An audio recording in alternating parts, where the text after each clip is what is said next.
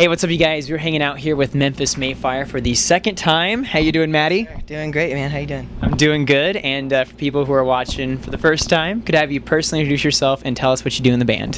What's up? I'm Matty Mullins, and I sing for a band called Memphis Mayfire. If you were a porn star, what would be your porn star name? Dang, dude, I've never thought about that. You haven't? Why not? No. I don't know, man. You try to name me. Let's see. The Red Behemoth.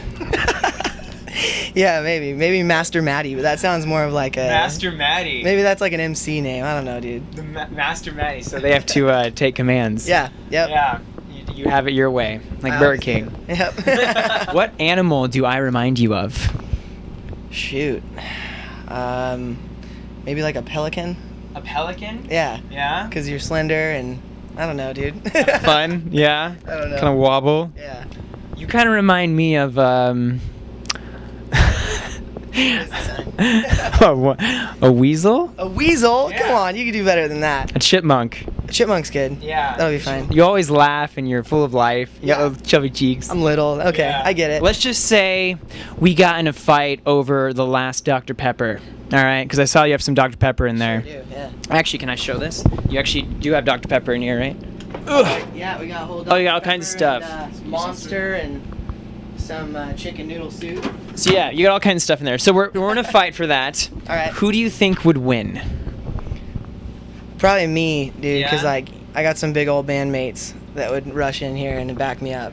That's true. But I'm a ninja. You are a ninja? Yeah. Black belt? I lived in Japan for 8 years. No, you did not. Konnichiwa, boku wa Bryan wa? You did. I did. I don't know what you just said, but we've toured in Japan. It's beautiful over there, man. Yeah, That's it cool. is. How was that?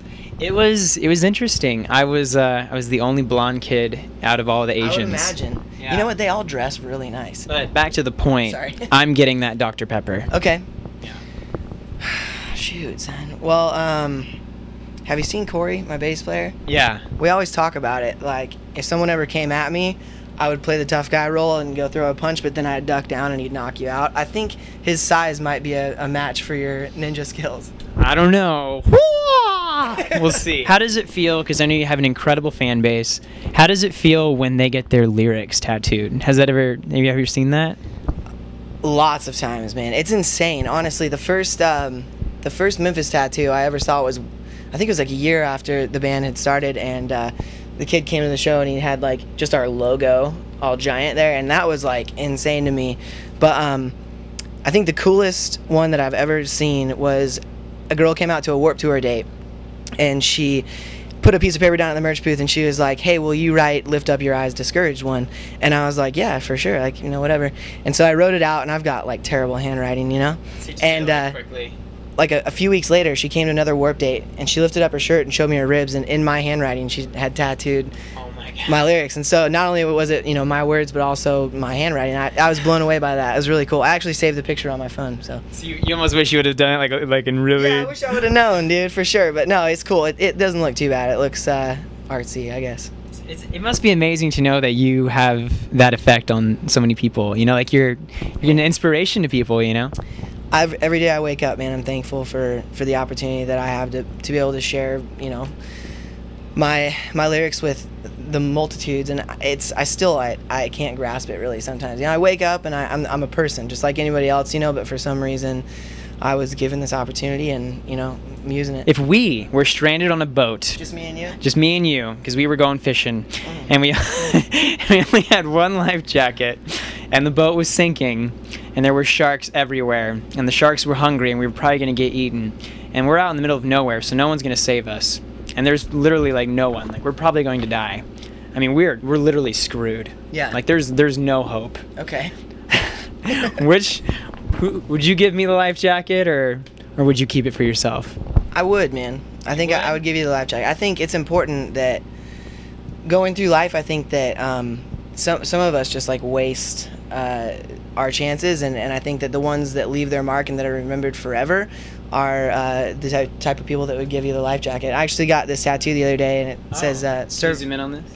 It says servant heart, and in the Bible it talks about how you should always think of others as greater than yourself, and so I thought, you know, that'd be a good spot for a reminder I think I'd give you the life jacket. Thank you, man. Yep. Can you get it a hug, man? Come on, bring it in, son. That's awesome. Yep. Thank you, dude. Of course. I appreciate that. Yep. On that note, how do you want to be remembered? Because obviously you're building a reputation and you're leaving music behind. What do you want your legacy to be? Well, man, I have so many flaws, just like anybody, you know. But I think that I'd like to be remembered like, you know, like my dad will be remembered. My dad's an incredible dude and just always cares about everyone else, never thinks about himself. So I'd like to have that, you know. And I guess, you know, a lot of kids have written me messages and stuff like that and told me that, you know, my lyrics have saved them from cutting their wrists, or, you know, that they were able to walk away from an abusive relationship because of me. And I think that I want to maintain that, you know, and never do anything to wrong that image, because I'm really proud of who I've become and happy. So yeah. I want to be remembered as me, Matty Mullins, you know. What pop song should start playing when you walk into a room? Katy Perry's Last Friday Night?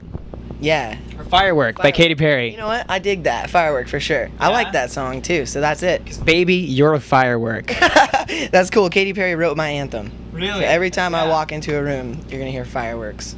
Baby, you're a firework. Yeah, that's beautiful, man. The music video is insane too. Yeah, there's fireworks coming out of her chest. Yeah. I know you're not married, or you're. I've been married for 6 years. Yeah. Okay. So back in the day, though, did you use, or did you have any good pickup lines? Son, I can't even remember the last girlfriend I had before my wife. We dated all through high school. And Let's say you were gonna pick her up again. Yeah. You're gonna go back and you're gonna pick her up again. What pickup line are you gonna use? Hey, baby girl. Haven't had to do that in a while. I don't know. Let me hit it, maybe? I say that to my wife sometimes. Really? Yeah, dude. You say that? She's so cool, dude, yeah. You say, let me hit it to your wife. Oh, girl, let me hit it. Wow. What does she say? Always down. She's always down. Down with it, dude. That's a cool wife. She's awesome, dude, for sure. But yeah, I guess maybe if I said that to someone else, I'd get slapped. You just say, let me hit it, and she's down. If that's not love, then... No, she's cool, man. But no, I'll take you out somewhere tonight and I'll let you say that to someone and see what happens. Let me hit it? Yeah. A lot of our viewers say they get bullied for being like different or liking this kind of music or dressing the way they do. What advice would you give them? Dude, trust me, I went through it in high school. Like, I've always been an individual. I've never really cared about what most people care about, and I just did my own thing. And in high school, I guess I was kind of like an emo kid or whatever, you know. But I think that I think you have to hit a certain age before you realize that individuality is a good thing, you know, and that being yourself is a great thing. I think going through high school and, you know, middle school or whatever and just trying to feel accepted, it's so hard to wake up in the morning and be like, you know, I want to wear that, or I want to do this, or I want to say this, but I probably shouldn't because then I'll get picked on. But I encourage you to be yourself 100%, because when you look back on it, you will not regret it. You know, like I look back on some of the worst years of my life going through, you know, just bullying and getting picked on all the time. And, you know, now I'll run into some of those kids when we play our hometown, and, you know, we've got a sold out show at the biggest club in Spokane, Washington, and that kid's working at Subway. So, you know, be yourself and it'll pay off. You know, like the whole emo swoop, but then you had like the spikiness in the back, you know? Yeah. So I looked like the emo Statue of Liberty some days, you know, with the thing, and my hair was red, so obviously it, you know, and thick and coarse and kind of poofy. So I got it pretty bad. I got bird hair a lot, is what kids would call me. Bird hair? Yeah, dude. Yeah, for sure. I got made fun of for curly hair. Did you get made fun of for red hair at all? Oh, for sure. To this day, I do. My whole band picks on me all the time. It's funny, though. Roses are red, violets are blue. BryanStars, I love you. Aw, can I get another hug? Yeah, Just like a bring it big love. We're gonna do at least 5 of these. Yeah, that's the goal. What's the most disturbing thing a fan has ever asked you? I think I might have said this in the last interview. Some kid asked me to sign his tooth, and I did. You didn't say that. Someone asked you to sign their tooth? On the real. He's like, yo, will you sign my tooth? And I was like, kind of caught off guard, and my tour manager was like, no, son, in his mouth. And he like lifted his lip up. And I think it ruined the Sharpie, because I went and I got like halfway through the signature before it was too wet to work anymore. And yeah, but that was the first time I ever signed a tooth. I hate the boob question. Stop asking me to sign your boobs. On the real. I don't do it. I never will. So knock it off. It happens a lot? Dude. And these girls know I'm married and stuff too. It's disgusting. Jezebel. There's a song about it. Check it out. Tyra Banks from America's Next Top Model believes everyone should have a signature pose. What is your signature pose? Dang, dude. I don't know. I do this in pretty much every picture. The whole peace sign thing. I picked that up when I was real young. Haven't stopped doing it ever since. Let's pretend I'm an excited fan and we're taking our picture. Are you ready? All right, Okay. here we go. All right. Kids have seen that so many times. Yeah, I get really excited when I meet fans. So. In June 2007, a couple in South Carolina fell off the roof of a building while they were having sex and Really? died. Really? Yeah. That's real? Yeah. Dang. Rumor has it, dude. Oh, that's so good that they're not alive to, get the flack, though. I think that might even be worse, dude. How would you explain that if you were like their brother? I would try my hardest to explain that I was not their brother. I would play it off like, nah, I didn't know them at all. You didn't know him at all. Yeah. What if, like, how would you tell, like, grandma, though? Why? Like, dad's like, dude, I can't, it falls on you. I would hope grandma wouldn't find out what really happened. We'd probably try to make up a story about how they were cooking up a nice Thanksgiving dinner in the kitchen and something exploded.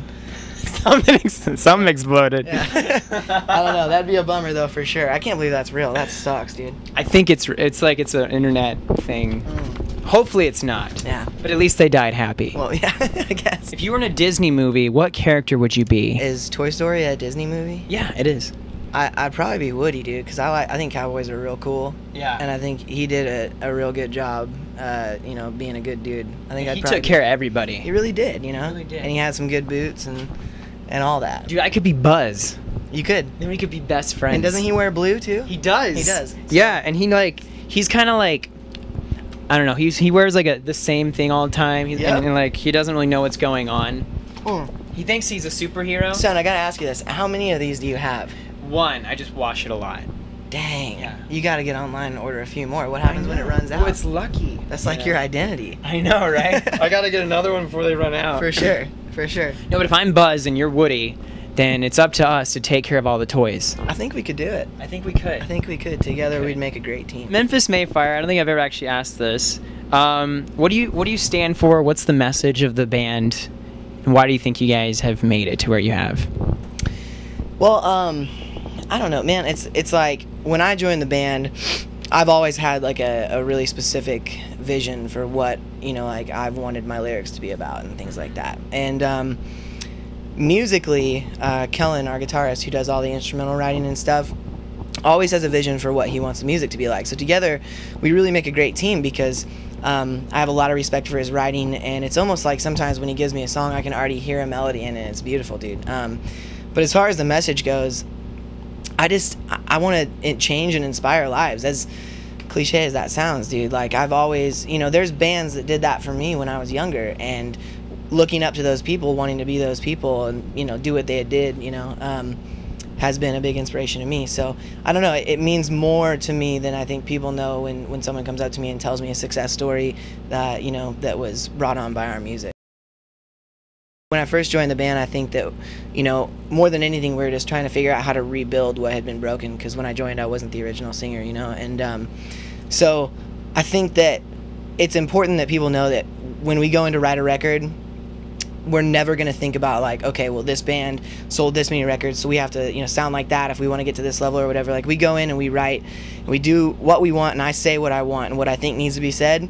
And if it's perceived well, then awesome. And if it's not, then at least I did what I wanted to do. And so I think that, it's always been an understanding between Kellen and I and the rest of the band that we're just going to be ourselves. And I think that it's been good for us. Biggest challenge as a band, and have you overcome it? Yeah, we've definitely been through a lot, and we overcame it all. Just a story that comes to mind. There's a song, we did an EP called Between the Lies, and there's a song called Deuces Las Cruces on it. And that song is about overcoming, hardships and trials. And there was one time when we used to tour in a van, and we had so many problems, more than anybody, man, I swear. And we were driving through Las Cruces, and our transmission went out, and we were all noobs, and like we didn't know like how much a transmission cost or what it did or anything like that. So we go into this place, and they're like, yeah, it's gonna be $3,000, and it's gonna take about a week to fix. And so we were like, all right. So we went to this other place called, all right. Yeah, we were bummed for sure. And we went into this other place called Affordable Transmission was the name of it, dude. And we were like, can you do this today? And how much? They're like, yeah, $1,500 and we'll get it out to you by tomorrow. And a week later, we were still living in a hotel parking lot. Not a hotel parking lot. We had to go into Cracker Barrel daily and beg their manager to feed us because we had no money. And we were literally stranded in Las Cruces, dude. So they didn't fix it? No, it took them a week before they had messed it up so bad that we ended up getting our money back, and we went to the other place that was $3,000, and it took another, few days for them to get it done. And so we missed a bunch of shows. It was when we were on tour with the Chariot. So you had no money, no transmission, stranded, begging for food. Begging for food, yeah. At Cracker Barrel. Because Cracker Barrel helped us out and fed us, but McDonald's wouldn't. Believe it or not, we tried everything in the area. I think a couple of our members went and stood in front of a gas station and like begged for money too. So I mean, that's one thing that people don't understand. Like, oh, you start a band, you get all famous and everything's cool and you have a lot of money, but like, dude, for the first few years, it's hard. It doesn't matter who you are, And so we made it through. We're thankful to be here and living in our beautiful home. What do you want to say to that Cracker Barrel now? Dude, thank you so much. On the real, if we ever go back through Las Cruces, we're going to go in there and give them all the money for the food they gave us, for sure. What makes you angry? Liars. What do you mean? Why? When people lie to me, I think that really makes me angry. I try to be as honest as possible at all times, and I have my flaws, but if somebody tells me something and I trust them, because I really do trust people, and I like to believe that, that still exists, and then I find out it's untrue, I get angry. What do you do when you're angry? Well, son, I try not to get too physical with anybody. I never really do get in fights or anything like that. But I don't know, man. I think when I was growing up, like, my mom would never, like, beat me or anything. I think the thing that made me most upset was when she would just, she would seem disappointed in me, And I think that that's, like, something that's really important for people to learn. Like, if somebody lies to me or does something wrong to me or whatever, I'll let them know, like, I'm really disappointed in you. I thought you were better than that. And I think that really makes people think. Do you think you'll be a good parent? I don't know if I'm going to be a parent. Really? Yeah, I don't know. It's been something I've thought about for a long time. My wife and I are both on the same page where it's like, maybe, but maybe not. We don't, at this point in our lives, we don't see ourselves, like, needing children. I've actually never talked about this in an interview, so. But yeah, it's, if it happens, like, yeah, I'll be a great dad, absolutely. But if it doesn't, I think that maybe I'm one of those people, one of the, small percentage of people that wasn't supposed to have kids because I'm supposed to be out here doing other things. And I think that, me being here and not being home all the time, I'm doing things that matter. And I'm making a change as much as I can. And I think that if I did have a kid and I was gone all the time, it would be really hard on them, Kellen Quinn does an amazing job at being a father and being a touring musician. Spends ridiculous amounts of money out of his own pocket to fly home almost every day to have a day off to see his baby, and I think that's incredible, dude. So wow. He's awesome. That's insane. Yeah. He flies home. Flies home for literally a few hours and then flies back. Such a good dude. What's it like to have him? You guys are like best friends, right? Best buds. What's it like to have Kellen Quinn as a best friend? I'm sure most of the people watching would love to have Kellen Quinn as best friend. Yeah, I don't know, man. I guess I don't see him as Kellen Quinn. Yeah. You know what I mean? What's it like to have Kellen as a best friend? Well, he is a rock star, and I don't want to discredit him by any means. The dude's talented beyond belief. But the thing that draws me and Kellen together is that we have really similar home situations. We're really similar people. We're both out here for the same reasons with no bad intentions. We don't go out and party and like mess around with girls every night at all. Like, that's not us, We're just here to make a difference and to write music and to love on kids. And our, number one priority is our people back home that need us. And so having somebody that's level-headed in my life as a touring musician is really important. And so, we talk on the phone like almost every day and catch up and everything. He called me earlier today and told me about a song idea he's working on or whatever, and he sang it to me. It sounds awesome, dude. So yeah, I love Kellen to death, man, and I think we're gonna be best friends forever. What tattoo means the most to you that you have? My first tattoo ever when I was 18, I got this the day I turned 18. I was so ready. I was like, yeah. It's a hand, and it's holding 3 playing cards, and the cards say the Father, the Son, and the Holy Spirit, and in banners it says play your cards right. Oh, wow. And I think that it's my oldest tattoo. Maybe that's why it's my most meaningful, but I'm definitely still stoked on that one for sure. Why are tattoos? Obviously, you've gotten a lot of them. Yeah, I use tattoos as reminders to myself.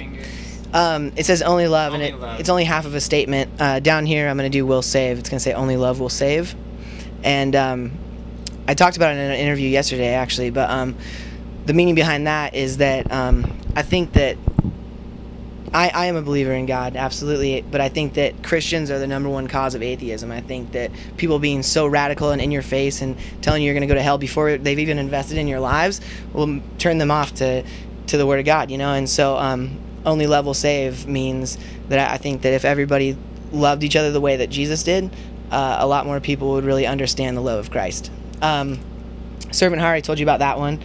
This says the end is near, and this is kind of the story of Revelation with the beast and the woman with the dressed in the sun with the moon below her feet, and we don't have enough time to explain it. But this over here is it's a seraphim angel, and it's worshiping God. This is the throne of God, but it's not done yet.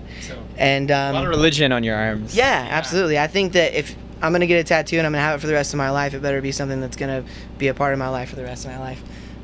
But seraphim, they're angels in heaven, and their sole duty is to worship God. That's all they do. So that, and I've got Memphis Mayfire crest on the back of my leg, actually, and then on my feet I've got Mom and Dad. What do you think you'll be like when you're 80? Old. Yeah. I'll probably be slow and burnt out, dude. I don't know. Yeah. You think you'll be doing this for 10, 15 more years? Longer? Yeah. I mean, I'm going to go until I can't go anymore. My grandpa's had this one chair for so long that he sits in, and it's in the living room, and he puts on headphones to watch the TV because he can't hear the TV from wherever the TV's at or whatever. I'll probably be that guy, you know. I'll probably just be chilling and watching TV and hanging out. My wife will be in this chair over here, and I don't know, dude. By the time I'm 80, I think I'm going to have done enough to just sit back and enjoy life for a minute, yeah. Can you compliment me in a masculine voice, since I guess we both kind of have high-pitched voices, so. Dang. Compliment my appearance, or my look. Yeah. Dang, Brian. I don't know. I can't get that. Dang, Brian. That blue sweater sure looks good on you. Thanks, dude. I like your asking Alexandria to pass. Yours is so bad. I like the way your pants hug your legs. You sound like a professional wrestler, dude. Thanks, man. I like your glasses. Oh, appreciate it. Sing a compliment to me. Compliment my belt. Brian. Yes? I sure love your belt. Thank you, Matty. You're welcome. I like your tattoos. That sounds like a jingle. Da da da da da da. Merry Christmas. Describe your manhood with one of your mini song titles. Dang, son, I'm trying to go through it. I forgot all the names of my own songs.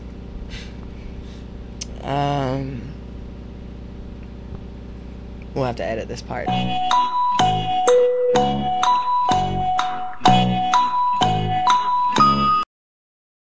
Hang on, son. We're gonna get a good one. We will. Okay, call me son. Hang on, son. We're gonna find a good one.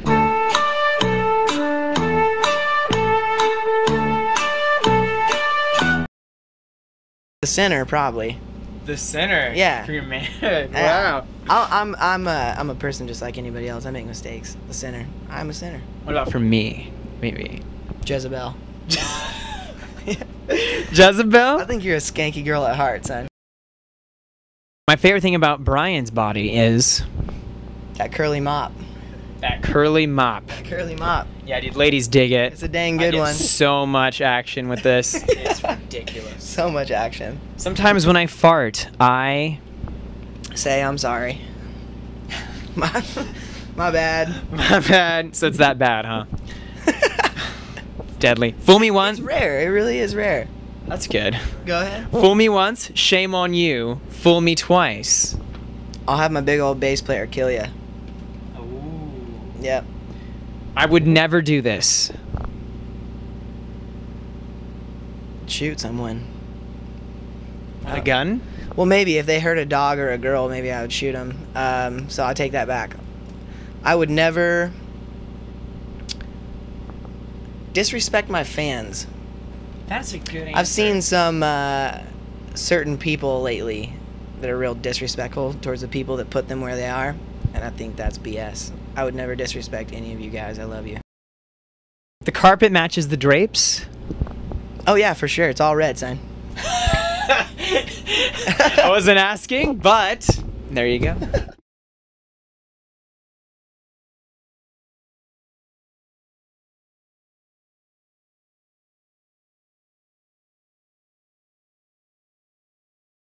Alright guys, we just got done with the interview, and Matty, you're about to take the stage. Sure am. How do you get ready before a show? Honestly, nobody knows this, but I warm up to one of my favorite bands ever. They're called My American Heart. Not a band anymore, but they were one of the greatest. So we've got them jamming on the old laptop here, and playing through the speakers. Usually listen to it about this loud. But their singer Larry was a big influence of mine. My bus, this is where I warm up. Yeah, it's a party in here. I always do it by myself, always. A giant party in the bus. Yep. But yeah, this is what I do. And we got about 10 minutes or so before we go on stage. Cool. Be a damn good one. So is this your bunk? It is. It's kind of messy, son, to be honest. It really is. Yeah. But, you know, I've got my whole suitcase in here, so. Yeah. We got about 500 Anthem shirts in here. Oh, so you buy Anthem? I'm a big supporter. We got the backpack and, you know. Does it ever get weird sleeping in here, or are you used to it? Sorry, it's messy as that's all good. As all get out.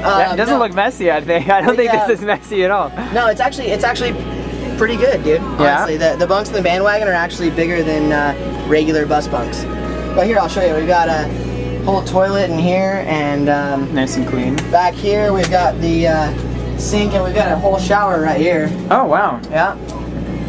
So you have a shower. Yeah. So you actually have a legit shower. We do, and it's awesome.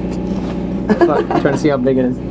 It's not bad, son. Not a bad shower. No. Oh, this is actually a pretty decent sized shower. Yeah. And you got all your shoes. You got the shoe rack too. Wow. This is like a legit place. Yeah. This is not bad. We're stoked on it, dude. I could live in here. Gotta have the dirt devil. Yeah. It gets messy in here sometimes. You'll see me doing the whole cleaning. No, I'm just kidding. I don't vacuum. Our tour manager does, but it gets clean out of the way. Dude, it's actually very clean in here compared to a lot of bands. Yeah. I've got like OCD about being clean, so my band knows not to leave any of their stuff out. Like this right here is really bugging me right now. Oh, my bag? I don't know whose this is, but they're gonna get a talking to. Yeah, that's for sure. Yeah. Let's probably work on that. Come on, is this your backpack? Huh? Unacceptable. Just gonna have to put that in the trash. Yeah.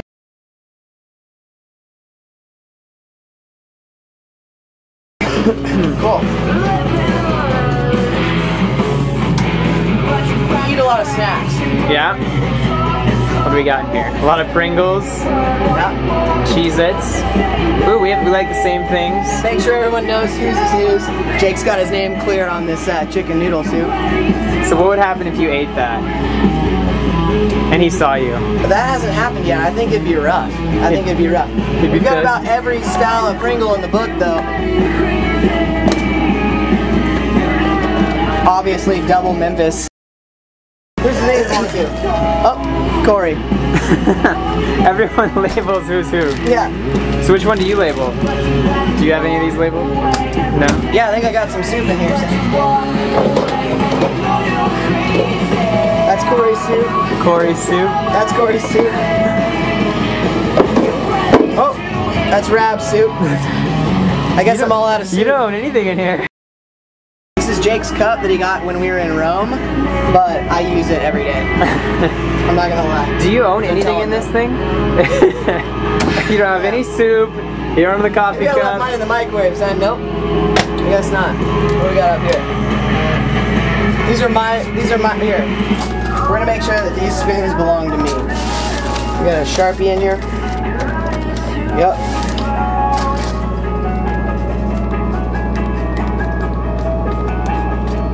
There we go. All right, you now own those The spoons. spoons are mine. I've got this. It's a Hall's honey lemon triple soothing action. It soothes Triple sore throat, soothing relieves action. coughs, and cools nasal passages apparently. But they're amazing, dude. And I always have a few of them in my pocket at all times. Wow, Yeah. all the time? Yeah. Wow. Because we travel so much, like going from state to state, where it's like in one state it might be humid, and then in the next state it's really dry, and so it makes it hard to sing. So I always have those in there, and before shows, I'm on them like all day. So this is like a typical day for you guys. This is what we do. Okay. So we've got the green rooms to the merch area, and this is when we play, and this is when everyone else plays, or right here is when we play. This may fire. Yep. 45-minute set. You think you've got the stamina for that? Whew, we're gonna find out. Yeah, we'll be good. That's it's the same time we played in Europe, so. Yeah, I could probably go like 3, 4, 5 minutes. So 45 minutes. That's a long set. All right, it's showtime. Here we go. Here we go. Here we go.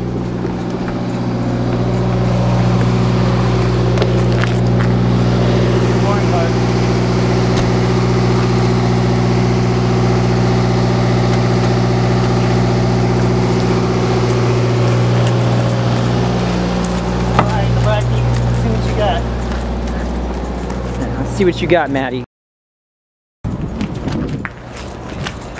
Got this abandoned alley back here.